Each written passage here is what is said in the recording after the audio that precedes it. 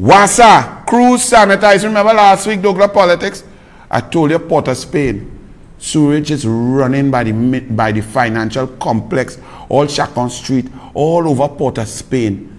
The minister of man, so busy measuring the inseam with Ecliffe Eli.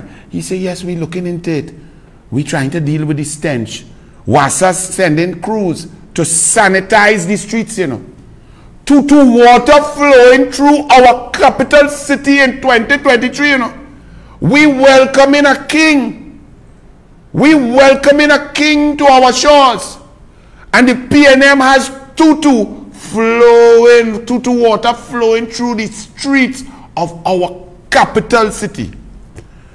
A state water provider, Water and Sewerage Authority, WASA, yesterday reported delays to critical repairs at the Beetham wastewater treatment plant. People walking in downtown Port of Spain complained about the stench of sewage as manholes continue to overflow in parts of the capital city. You heard it first last week, Tuesday, on Douglas Politics. I tell you, it's not a joke. That is what the PNM is.